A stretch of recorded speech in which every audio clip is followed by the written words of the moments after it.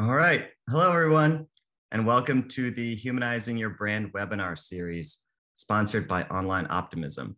I'm your host, Sam Olmstead, floating through the screen background here. And throughout this series, you'll be learning how to connect with your audience, build trust with your customers, and grow your organization by creating a more human brand with a more personal touch. I'm going to wait a few minutes just to make sure anyone else who may be trickling in can join us here. So we'll give it about one more minute and then we'll get started.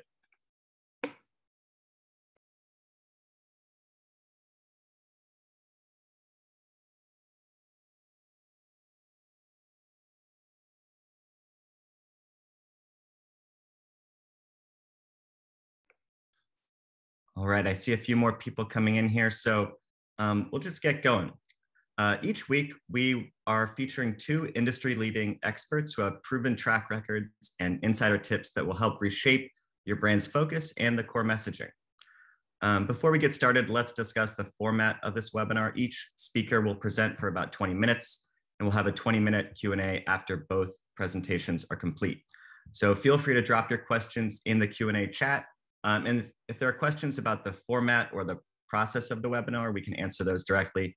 But if there are questions for the speakers themselves, we're just going to answer those at the end of the speaker sessions, and I'll do a verbal Q&A session out loud when they're done presenting. So don't worry, your questions will be answered. As your host, I've muted all the attendees throughout the webinar to cut down on any background noise, but feel free to add your thoughts in the chat as we go. Want to make sure that there's an open dialogue. And last thing is we'll be recording this webinar. This is actually week 2 of our 6-week series. So we'll be posting the webinar online and you'll have all that information at the end of the presentations. Let's get started. All right, so as I said, this is our 2nd week of the Humanizing Your Brand webinar series. And I'm pleased to introduce our first speaker today. Dr. Candice R. Hollenbeck has a PhD in consumer learning and education with an emphasis in sociocultural and symbolic dimensions and consumption and the cultural ecology of marketing. At the University of Georgia, she works as a senior lecturer in addition to conducting research in consumer behavior, brand meaning, consumer identity, and social media consumption. Take it away, Dr. Hollenbeck. Hi, thank you, Sam. So let me share my screen with you all. Okay, so humanity and how we should study consumers to understand our humanity. So when we look at studying our behavior, a lot of times we want research to come back and look really neat and clean, as this picture shows, very colorful, easy to look at. But then what happens is that our research sometimes comes back and looks really messy and we don't know how to manage it, or it looks kind of crazy like this picture. And another aspect of research is that we like to quantify people. We like to look at more of a quantification and not really the depth of a person. So if I were describing someone like myself, I might say somewhere between the ages of 35 and 45, graduate school, an early adopter, and so forth, but you really don't know much about me as a person. So when we look at research, there's another aspect. I know Irene's going to go into more of the quantitative approach, but I am going to speak about the qualitative approach. And the qualitative approach, as Albert Einstein has a great saying, he says that not everything that can be counted counts, and not everything that counts can be counted. And so when we think about qualitative research, we're really looking at this behavioral type approach of really looking at why people consume the way they do, why they are behaving the way they are, and looking at this natural setting. We want to get as that natural context as much as we can. So this is a cartoon by the far side, and you have the people hiding. It's the tribes putting away their technology, anthropologist, and trying to hide what is their natural setting. So just kind of showing that sometimes it can be challenging for researchers to get at that natural setting and human context that we are trying to aim at. So that is why we have the art of asking questions. In qualitative research, we want to ask really good questions. In-depth interviews are not designed to kind of test hypotheses or corroborate an opinion, but it's more of seeking those deeper meanings, exploring those phenomenon and trying to get at that deeper insight. So when we look at how do we do that, some aspects of doing that is the projective creative exercises. Projective techniques are one way. I mean, you can get an entire book on different types of projective techniques, but just a few of my favorite. One is the guided fantasy. It's a suggestive state where you get consumers to think about, tell me about what it would be like to be in a luxurious type of vacation. Where would you go? Where would you stay? What would you be doing? Another one is asking what are the wrong answers? Give me the wrong thing to do. What is the wrong way to pick facial cream? Ambiguities, paradoxes, like looking at how far we can extend a brand. What would Doritos dog food be like? Just getting consumers to think off the, when we look at quantitative, just a comparison, it's more of that top of mind, whereas qualitative, we want to go beneath the surface. We want to try to get, and so some of these questions you're like, that's kind of crazy. Why would you ask that? But it's getting them to think beyond just top of mind answers. Creative, it almost stops them like, oh, wait, I haven't thought of that before, or trying to come up with something new. Product obituary, another thing I've been doing with my classes for about 10 years now. I've asked them about Kraft macaroni and cheese. So Kraft macaroni and cheese 10 years ago, my students would say, oh, I love it. If they were writing an obituary, it'd be, I miss you so much. I don't want you to leave. Whereas now, fast forward 10 years, I've seen the evolution of Kraft macaroni and cheese, where there's much more consciousness of the health aspect. And now, college students almost say, good riddance. I don't need you. You're not healthy. You're not good for me. So when we think of that, that kind of gives us that deeper connection to the brand and what it means to consumers. Another aspect of projective techniques is more of that incomplete exercises. People who want to stay healthy will blank every day. Getting consumers to talk about it. Empty balloons, I am, I think, I feel. Especially if you take them into a grocery store, what are they doing? What are they thinking? What are they feeling? And then these oftentimes are a stepping point, or I like to say a diving board, when you're jumping off into a pool, into a deeper discussion. This is just a starting point. It's not the answer itself that's really depth, but it's more that discussion that you get after. Other questions, designing them, you can ask participants to share experiences, to reflect on past behaviors. Tell me about the last time you did this. We're so much better about describing past instances, describing, and we have to go back and try to relive that or reconstruct those experiences. Role playing, if you were in charge of marketing this brand, what would you do? Tell a story. Tell me about the last time you did this, you shopped here, you planned this event. Or, how would you describe luxury to an alien? Projective techniques. Again, this is a jumping point to get into a conversation, just to think off top of mind, get beyond that into that depth of an answer. So listening to consumers is one of the most important skills, because you have to truly listen to consumers to be able to follow up on what those next questions are. So in contrast to a survey, you're really listening to consumers, and it's this back and forth engagement with them, and really listening for those inner voices, listening to what they're not saying, listening to silence, letting it be okay. In fact, when I'm doing a lot of interview research, I tell my participants, take a few minutes, think about this, give some thought to it, and then respond, because that's where true insights come from. It's not from, oh, this is what I think of. No, it's like, let me think about it, give some thought, and then let me respond.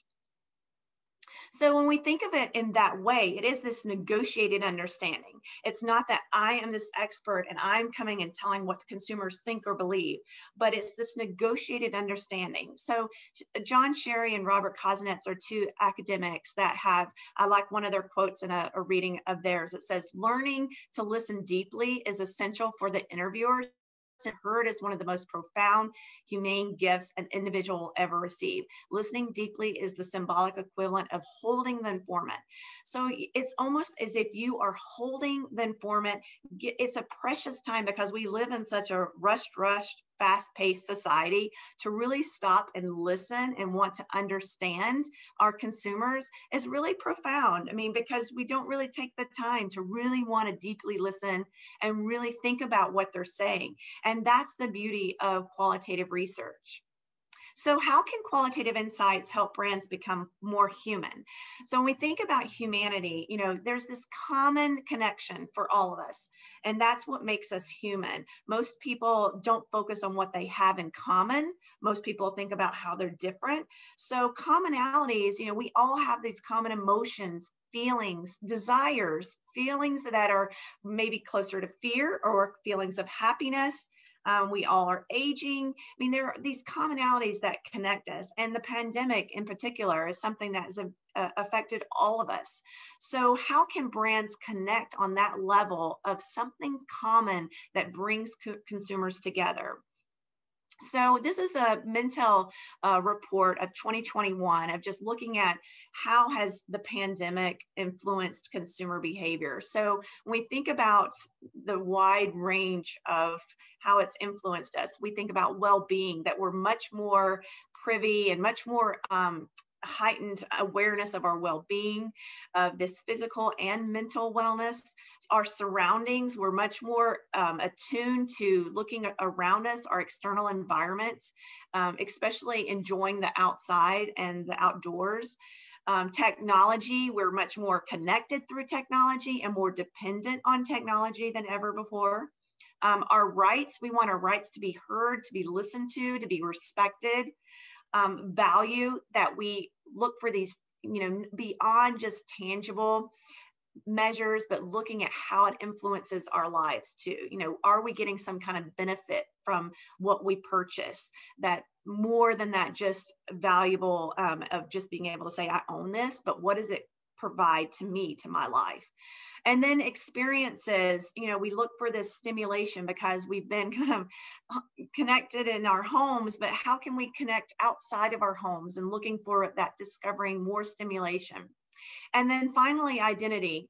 Identity is something that we are, as a society, are looking for ways to express ourselves, to connect with other people. And that's where I'm going to go a little bit more into this togetherness and identity, and how brands can really connect on that one level. So for brands, what does it mean? It means that digital adoption is key. That's so important to connect with people and have some interactive way of interacting with your consumers and discussing with them, hearing them, but also engaging that back and forth. Brands can connect through communities. Brand communities are not new. They've been around for over 10 years, but I think now more than ever, online groups are flourishing, and brands are going to have to connect with consumers in some kind of communal aspect. When we look at the next, now for the next 12 months, our sense of community and togetherness has really heightened, and we're looking for ways to connect with people and looking for ways to expand our communication. So what should brands look for? Develop initiatives to evoke this belonging. Consumers really want to belong. Like I said, for that identity, give them that identity. A lot of times, this is not new. We've always expressed our identity through brands, but brands now have this opportunity to really connect through that means of, and making it more of a positive. We're always looking, this pandemic has kind of hovered over us. We're looking for ways to be more positive, to connect in ways that are good and healthy. Fostering social connections, maintaining relationships with our consumers, and stimulating those feelings of belonging, but also emotional health and that positive aspect. So feeling human, what makes brands feel human? This engaging with consumers, being authentic in that engagement, and developing those digital strategies that are authentic for your brand, celebrating your audiences, not making it about the brand. Now consumers, they want that identity. They want to be focused. Give them the spotlight rather than the brand having the spotlight on your consumers. Offer a helping hand. Be there for consumers. Be there for that strength, for that encouragement. Allow them opportunities to donate if your brand is involved in any kind of charity or work that consumers could feel a part of. That's a great way to connect with them. And using more of that digital approach of just that consumer brand relationship, building that strategy. So when we think about being relevant, look for ways that your brand can overlap with humanity. Look for that sweet spot. It's that sweet spot between brand and humanity. And that's where qualitative research can help you get those insights to get that deeper meaning of what really connects and what makes sense for your brand that would be truly authentic. So I'm going to leave it there and I'll come back to answer questions, but thank you. I'll turn it over to Irene. Thanks so much, Dr. Hollenbeck. I really thought that was incredibly interesting, especially spotlighting consumers. And I think that kind of the key, it seems like, is to, treat your consumers like humans, and your brand will seem more human as well. So we'll get to Q&A in a little bit after Irene's presentation. So feel free to drop more questions in the chat, jot down anything you have, and we will ask them out loud. You can press the Q&A button at the bottom of the screen.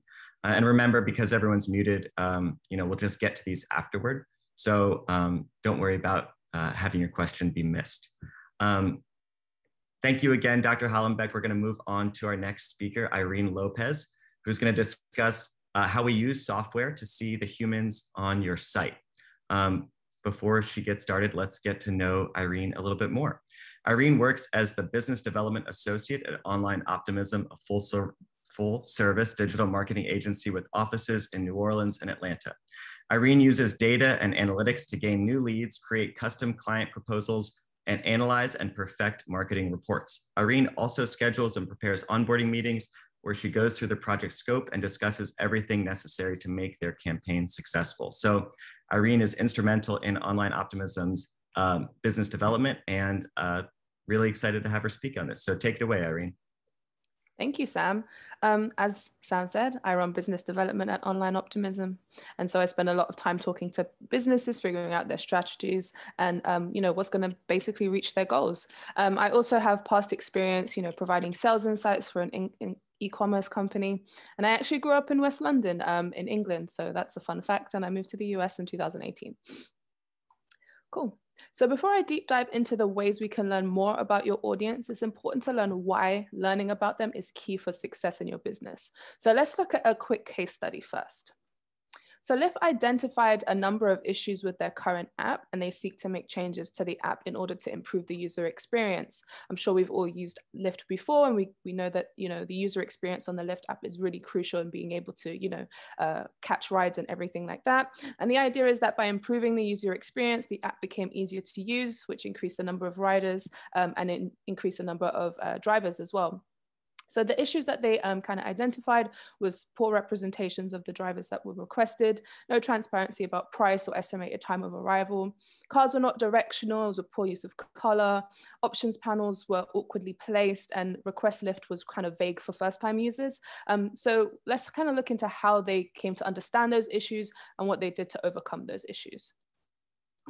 So through qualitative and quantitative data, Lyft was able to identify the issues with the app and work to correct them. So with qualitative data, Lyft actually conducted Q&A sessions with both users and drivers to understand the biggest challenges that people had with the app. These sessions were held weekly during the redesign of the app.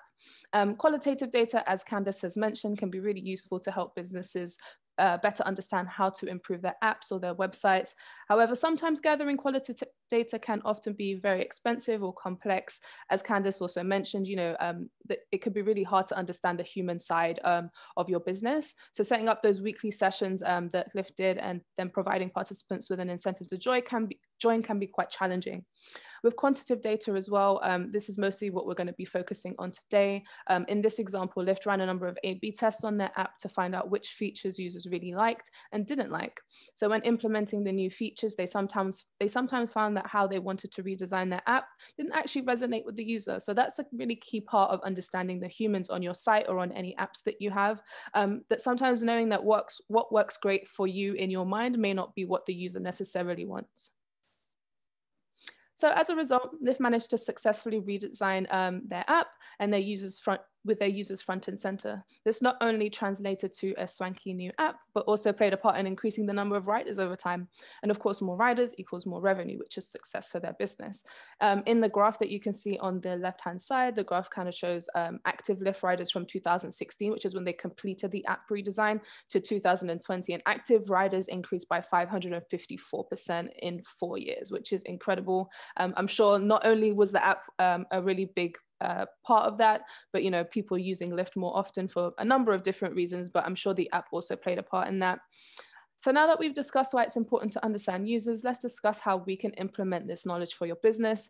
But before that, let's quickly kind of go over where you may be seeing the disconnect between what you provide as your business and how your customers are actually converting. So we've got some clear understanding, and let's move on to how we can see where the information might be getting lost in your business. So with regards to success in your digital marketing and your online presence, we essentially see this as 3 kind of main steps. So users will access your website, they complete some kind of conversion action, whether that's a form fill, a purchase, a newsletter sign up, and that counts as success for your business. Though this may seem fairly straightforward as it's just a few steps, of course, there's a lot of little steps in between that. It's worth looking into where the disconnects lie in this process and where data can help fill in the gap so you can have more insights into your business and improve this process for customers. So the first disconnect can happen where you may be wondering, how do I even get users to my website in the first place? You could be putting out lots of great content, but still notice that your traffic is low. There are a number of ways to overcome this initial disconnect, and a lot of it can be solved with marketing strategy. So that could be a social media strategy, a search engine optimization strategy, and a number of different others. And of course, depending on your business or your organization or your industry, the marketing strategy can change very, very drastically. Now, it's all well and good having an excellent marketing strategy, but it's really important for you to understand where your users are still coming from. So before implementing any strategy, you want to ensure that you set up your Google Analytics accurately so that your strategies are being tracked. So 2 key parts of Google Analytics to check for when tracking your campaigns are the acquisition tab and the pages report. So the acquisition tab gives you more detailed information about where your website traffic is coming from. So using this data, you can begin to understand which strategies are performing well and which ones not so well. Based on this information, you can adjust your marketing strategies accordingly. You might be spending a great deal of time on your social media strategy only to find out that your pay-per-click strategy is working better. So that way you can adjust your budgets accordingly. The pages report also gives a detailed analysis about traffic on each page. If you set up the secondary dimension in the pages report as source/media, you can see what type of traffic is being generated to which pages. You may find that a particular page drives more traffic from organic search than from paid social. Again, with this knowledge, you can better adjust your strategies with what resonates best with your audience. Now, let's assume you have a great marketing strategy in place. You've got your analytics set up and you're ready to optimize your campaign based on what works. This is a great first step, and so we can move on from that. So now you have that consistent quality traffic and you know where the traffic is coming from. So this is great. However, you realize that that traffic still isn't converted and you're rightfully so frustrated. So that's what we're going to refer to as like the second disconnect. So unlike Lyft, you may not have the time or the necessary resources to conduct market research or set up focus groups and such. As Candice did mention, it can be really hard for researchers to find that natural human approach and those deeper meanings through qualitative research. This is kind of where you can turn to data to fill in those gaps and to better understand your customers and set up your site with human interaction in mind. So let's discuss conversion rate optimization, what it is and how it helps overcome that second disconnect. So the process of getting customers to actually convert is called conversion rate optimization. It may seem intuitive that the more traffic you get to your website, the more conversions you get. But if you're not optimizing your website for conversions, then all that newly found traffic isn't giving your business the success you deserve. So improving the user experience for users who have already reached your website works out to be more cost effective for you and more useful for your already engaged customers. It's a lot easier to convince an interested customer to convert than it is to interest an entirely new individual. So did you know that acquiring a new customer can cost 5 times more than retaining an existing customer? US companies also lose $136 billion per year due to avoidable consumer switching, and loyal customers are 5 times as likely to repurchase, 5 times as likely to forgive, 4 times as likely to refer, and 7 times as likely to try a new offering. So it just goes to show that there are a number of reasons why it's easier to kind of keep the engaged users on your site to convert than it is to try and find new users. So there are a number of ways you can improve conversion. So let's look at some of the potential ways. So videos, for one. In recent years, videos have become the most easily digestible and most engaging type of content there is. Videos can be used to entice, educate, and delight users into making a purchase decision. As you've seen with most of the new social media networks, like introducing Instagram Reels and TikTok and things like that, it's all heavily focused around videos to kind of engage that user. Easy checkout. So this is really key for e-commerce businesses. It's absolutely crucial. Only ask the information you absolutely need in order in any contact forms or in any checkouts. If you add far too many form fields, a user can become disinterested and abandon their conversion. So you just ask for what you need, and hopefully that customer will get to the end of that conversion. Reviews and testimonials as well work great to provide proof of the great products and services that you provide. According to a study from iPerception, 63% of customers are more likely to make a purchase from a site that has user reviews. So make it easier for customers to be able to leave a review, perhaps provide an incentive. Maybe they get 10% off their next order or something along those lines. Urgency, again, this is a great way to get users to convert if they're hesitating, and this tactic works especially well with e-commerce brands. I'm sure if you've ever purchased anything online, they might have a tab at the top that says you've only got 10 hours before the sale runs out and things like this. So getting that urgency to the consumer is a great way for them to consider conversion. Live chat as well. So getting customers directly to a representative is a great way to help them to convert, especially for customers that are ready to convert and just need that extra push. So utilizing a live chat can really, really help them because they're speaking directly to a human being rather than just to a computer. As Candice says, having that human connection with the person will also help you out. So now there are a number of ways you can optimize your conversion rate, even more than what is on this slide, but trying all these options a little bit like throwing spaghetti on the wall to see what sticks. So before implementing any of the changes, you need to kind of understand how the humans are currently behaving so you can improve on that. So let's look at a couple of ways that we can better understand user behavior on your website to improve conversions. So there are a number of tools available to you to better understand website traffic. One key one being Google Analytics, but I will talk about another one in a moment. So using the Behavior tab, you can easily identify how users flow through your website. This can provide you with lots of key information. And sometimes it can be hard with any analytics tool. If you're not very familiar with analytics, just seeing a bunch of numbers can be really difficult to kind of gauge what those numbers actually mean. So let's kind of look at what that means.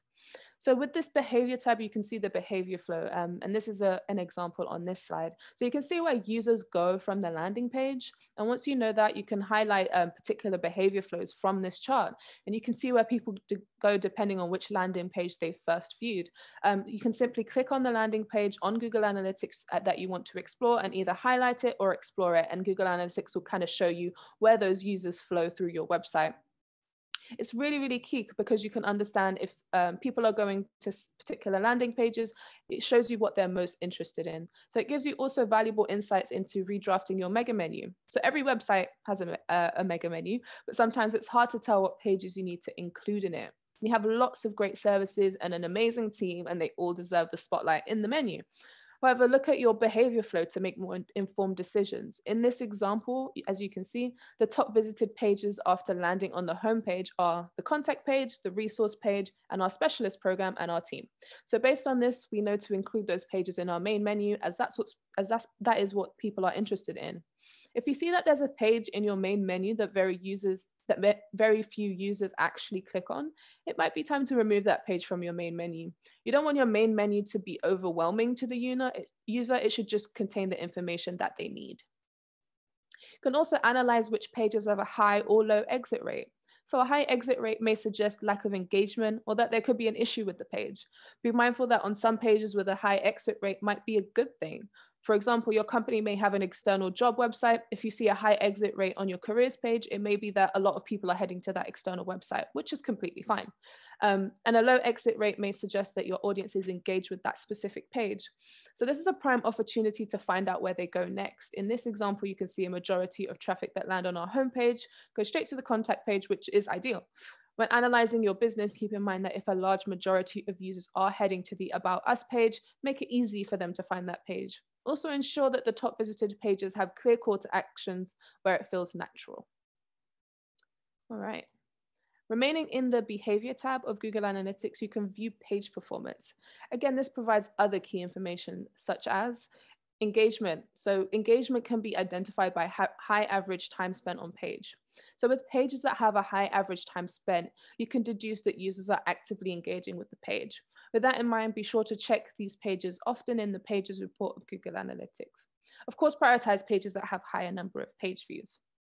You can also start to identify key trends. So if you see a particular set of pages that have high average time on page, offer more of that similar content to your website users. For example, in our top pages by average time spent, there are a number of pages that appear with content about Instagram and about our culture. With this knowledge, we know to produce more content around these particular topics. You can also understand where to include clear calls to action. So on pages with high engagement, so that could be average time spent, a low exit rate, be sure to include those calls to action. The users are already engaged with the content, so if you'd like them to convert, make sure the calls to actions are clear on the pages they're most interested in.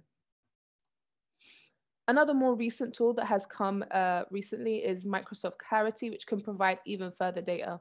While I wouldn't recommend to leave everything behind with Google Analytics and move to Microsoft Clarity, they do work really well in tandem to provide extra information. So Clarity provides insights into heat maps, scroll depth, and a number of other metrics that Google Analytics might not be able to provide. So with heat maps and click tracking, heat maps essentially show you which areas of the web page that users hover and click over. In this example, you can see that many people click on the Our Team page and the Our Values page. It also shows you rage clicks. So rage clicks is where users rapidly click or tap in the same small area. And so when you check for that, you can check to see that it might be an indication that the loading speed of the page is slow or that the part of the page actually doesn't link to where it's supposed to. There's also dead clicks. So if someone clicks on something with no effect, you need to double check for these kinds of things. A non-responsive website is one of the many reasons that a user may not convert and might just bounce off the page anyway. So you want to ensure that all the links are heading to the right places. It also shows you what they call quick backs. So if a user navigates to a page, then quickly returns to the previous one. A user may quickly return to a previous page for a number of reasons. One of the main ones being site load speed. So if that page takes too long to load, then a user may either just exit the site altogether or go back to the page that they previously were on. If you notice a key page with a high number of quick packs, you may need to assess the loading speed of that page. Try using smaller images by file size and get rid of any complex plugins when needed. Scroll depth shows you how far users are scrolling on your web pages, which Clarity can provide you with. So that use this information to understand how much of your site content users are actually consuming.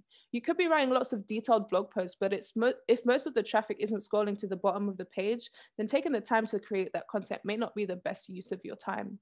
Alternatively, if you notice that not many of your audience scrolls to the very bottom of a page, you could also think about moving your call to action further up the page to ensure that most of them see it. So to wrap up, let's look at ways you can begin to start identifying those users on your website. If you haven't already, start setting up your Google Analytics, poke around and see what you can find about your business, and think about where your website traffic is coming from, what pages they visit, and how they interact with those pages. Use the Behavior Flow tab. Check this tab in Google Analytics and find one change you can make to your website to better direct your traffic to convert. Check what content is resonating best with your audience and work to create similar content for them. You could do this by checking which pages are most popular and how much average time people are spending on those pages. Thank you so much for listening, and I'll take it back to Sam. Wow, thanks so much, Irene. It's really interesting to see how the data can really show you what people are doing on the different websites that you may be working on. I'm excited to dive into Microsoft Clarity a bit more and really understand, rage clicks especially.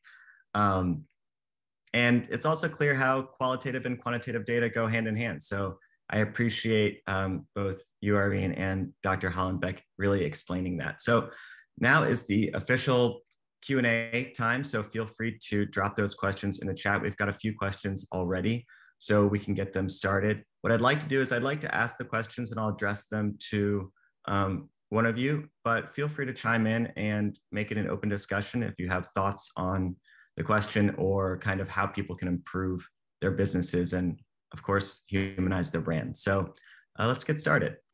So this one is for Dr. Hollenbeck. So as a general rule of thumb, how many people do you need to talk to for qualitative research? What's the kind of sweet spot there? And does it depend on the brand or the company size? And what are your thoughts? So yeah, so qualitative is for insights only. It's not to generalize. So a lot of people want to generalize or make big decisions based on qualitative, and qualitative, the beauty of it is to get those deeper insights. But if you were making big decisions, then to follow up on quant. So you can't use qual to sub for quant and can't use quant to sub for qual, that they really have two different purposes. So in terms of focus groups, I guess, let's just say focus groups, that's one of the most popular. You want to reach saturation so that you're hearing the same thing over and over. It depends on if you're just wanting to get some insights to test in a survey, or if you're wanting to see like brand perceptions, like how people perceive our brand.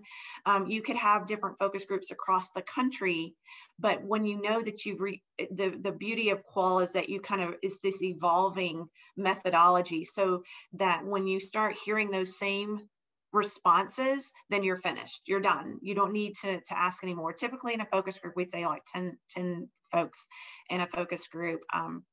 It depends on how intimate you want it to be. I mean, you could make it smaller or larger. Sometimes if it's more sensitive topics, the smaller the setting might be better. But with qualitative, you want to remember that you want them to be homogeneous groups, that there's something that connects them together. Because say, for example, you had faculty and students in a focus group. Well, that wouldn't go well. Like, who's going to do most of the talking? Faculty. Students are going to usually, if they're faculty or faculty members sitting there, they won't speak up as much. Or if you had doctors and patients. So you want to have some kind of commonality that's going to make people want to talk and want to open up.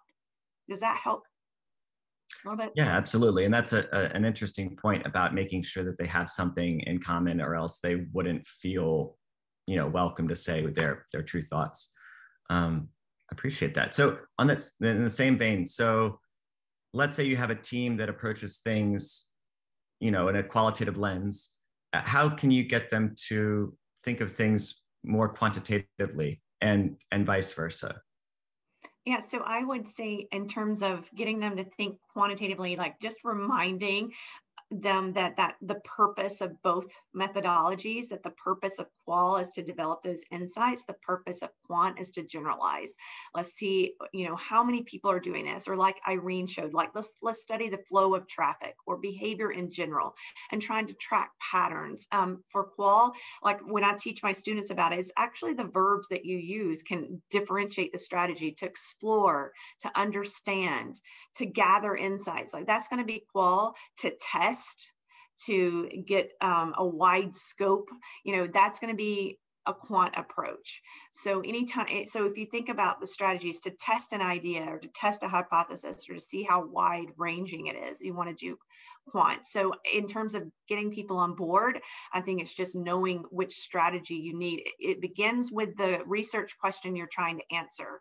And then once you know what you're trying to answer, then fit the methodology to that research question. I think just to add on to Candice as well, on the quantitative side, it can be difficult when you're just kind of bombarded with a lot of numbers and percentages whenever you're looking at things like analytics. And so it's kind of understanding what you can deduce from those numbers, which is really important to kind of get people on board to understanding that quantitative data can provide you with really useful insights. You just need to know what to deduce from the numbers you're seeing. Yeah, and qual can go on the beginning or the end. It can go pre-quant or post-quant.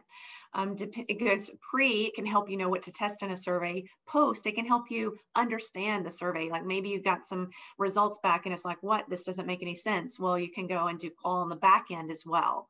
So it can be, ideally, if you have the time and money, it's ideal to do both. Yeah, and it seems that you don't want too little data or too much data, because it can be hard to really understand what it is you're looking at. I know specifically working with Irene that, if we're looking at Google Analytics, there can be so much there that, it takes someone with a good eye to be able to assess what is important. Okay, on that note, Irene, this question's for you. What elements are critical on a website to get users to convert to customers? So there are a number of ones that I talked about in my presentation, and I would say one of the key ones is just making the conversion process as simple as possible. You don't want people to have to trail through pages and pages to find your contact page. You don't want it to take more than, three pages before someone gets to the, thank you for your order page, and stuff like that. So you want to keep your contact form really, really simple. If you're a B2B business, for example, that might literally just be a name and an email address. If you're an e-commerce business, just get exactly what you need: the name, the address, what they've ordered, and their card information. Don't need to ask a lot of other questions like reviews and things like that. And while they're helpful, it sometimes does require giving a person, that incentive to want to finish up a review. So I wouldn't include that in any of, the conversion stages. So yeah, I would say just keeping it as simple as possible, making those calls to action really, really clear, and keeping your forms really simple. Absolutely. I mean, you don't want to get lost on a website. I think that, people talk about 3 clicks away from whatever the ideal destination is that you're looking for. So that makes a lot of sense. Dr. Hollenbeck, this question is for you. So what do you think is the difference between consumers in the US and consumers internationally? Are there major differences that we can think about from a qualitative perspective? And what are your thoughts there? Absolutely. I mean, there's differences even within the U.S. Parts of the U.S. or so any part of the country that you're studying, it's going to have cultural differences. Even within the country, they're cultural. So when we think about studying culture, I mean, there is U.S. culture, but then you can even become more micro to Southern culture, or you can even here within Athens, where I'm at, even the University of Georgia culture, and you can have global culture. So there are different layers of culture that influence our behavior. And so I think it's very important to think about, where your brand is going to be, how your brand is going to be interacting, and to understand those cultural differences. So however you slice it, I mean, but there are multiple ways that you can slice it to explore and understand cultural differences, but absolutely there are cultural differences. Yeah, and that goes back to, I'm sure, finding, the right types of groups that you need to interview or have focus groups with to figure out what's important for your brand. So yeah, it definitely goes back to your research question, like what do you want to understand? Who is your target market? And then, going from there to deciding what the methodology you want. So a lot of times, if there's something new or fancy, whether it's analytics or whether it's new types of qualitative data with, netnographies online or things, sometimes it can be these glamorous methods that kind of attract us, but it really, instead of letting the method drive you, it needs to be the research question, like what do you want to know? And then once you have that really solid research question, then decide the best methodology. How do we approach it? What would be best?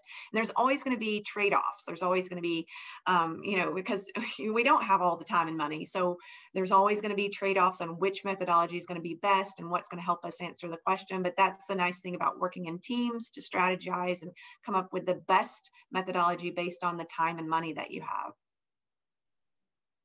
Exactly. All right. This one is for Irene. So how can we use analytics to understand customer behavior if your goals aren't very sales focused, for example? So you're not necessarily trying to buy, X, Y, or Z. So yeah, I would say a key component of that is providing people with great content.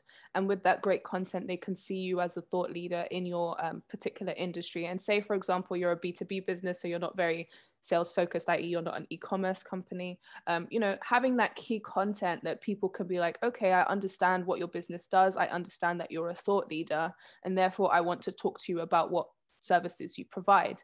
And when you're building out that content, sometimes it's easy to just kind of focus on what you think the consumer wants. So by using analytics, you can actually understand with what your current consumers are already engaging with. So for example, with Online Optimism, a lot of people engage with, any content that we create about Instagram or about our culture. And based on that, we can make, some deductions that is what people are interested in. And we can build content around those particular topics and understand that if someone reaches out to us because they saw a really cool Instagram blog post, and then they reach out to us for Instagram marketing or something like that, we could see where understanding what that user was interested in actually led us to, a conversion which wasn't necessarily sales focused. Cool, that makes a lot of sense. We've got one last question for you, Irene, but Dr. Hollenbeck, feel free to jump in. Have you faced any difficulties in tracking consumers with growing concerns about user privacy? So obviously that's something that a lot of social media sites and internet sites are thinking about. So what are your thoughts on that, Irene? Yeah, there has been quite a few difficulties, especially in the past couple of years. So I know recently Facebook changed their privacy settings with iOS, which made a lot of difference in, reporting and things like that. And I think over time, there is likely to be even more difficult to be able to track users as, privacy becomes a bigger and bigger concern. I would assume in the future, what we can likely see is that instead of being able to track users for an extended period of time, we might be able to track them for a shorter period of time. So being able to understand when they came to your website to when they converted could be really tricky in the future, because oftentimes people don't convert the first time they go to your website. They usually come to your website a couple of times, then they may convert 30 days later, 60 days later. It really depends on, where they're at in the sales funnel. So I think that's going to be tricky in the future. So we're going to have to find new ways to be able to track customers and, understand where those customers are coming from, so we can understand the best way to, market ourselves. Yeah, I mean, it's a trade-off. It's something that we've been talking about for a while now. Dr. Hollenbeck, do you have any thoughts on privacy in terms of qualitative research? Well, it's always going to be a matter of, again, negotiating and making sure that they feel comfortable. I mean, qualitative is you're supposed to protect the identity of participants and secure that anonymity for them. And that is something that is part of the research design, is that they should be protected. But of course, they might need reassurance of that, of just reassuring that, that you're just interested in what they're saying. You're not interested in who said what, but more of what they're saying, and that they're representing other people. So I think having some ground rules, like if you're having a focus group or an in-depth interview, just setting some ground rules first, just to let them know, please take your time, pause if you need to pause. We're not interested in you as a person so much as what you're representing, that you're representing all the other women that are aged 35 to 45 and that live in Chicago, and you can talk about what it's like to wear shoes or on a day-to-day basis. Like, we want to hear from you, and you're representing other people in Chicago. So those kind of things, just giving them that freedom and knowing that confidentiality is a concern for all people, and just giving them that reassurance. Yeah, and I'm sure that privacy and that reassurance of privacy can garner more honesty in the responses. So that makes a lot of sense. Mm-hmm. All right, do we have any more questions? I don't see any more in the Q&A chat. All right. Well, that wraps it up with our Q&A session. I want to give another special thanks to our speakers, Dr. Candice Hollenbeck and Irene Lopez. Again, Dr. Hollenbeck is a senior lecturer at the University of Georgia and conducts research on consumer behavior.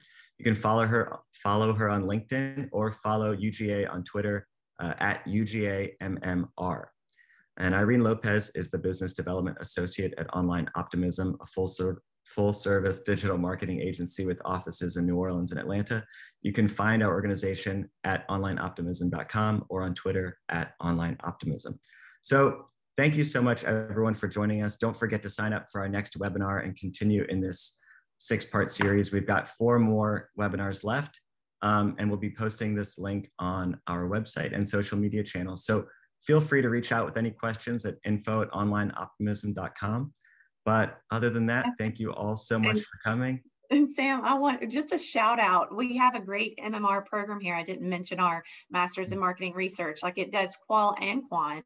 So if anyone's interested in getting a graduate degree, it's a year program. It's a full-time program, but an excellent program. Or if you're a business and looking at recruiting, our students graduate in spring and they're actually currently interviewing. We always have 100% placement. It's a cohort program where they begin and end together. So it's a really close-knit program. We usually have 20 to 30 students. So it's a small, close-knit community that we have that developed in our MMR program. But feel free, yeah, you can go and check it out if you're interested in getting a degree, if you're interested in recruiting. Absolutely. Thank you so much for sharing. And we love to see that continuing education. So thank you again. Okay. All right. Well, thank you everyone for joining us. Really appreciate it. And we'll post this link on our website. So feel free to look it up there. Thanks, everyone. Thank you. Bye-bye.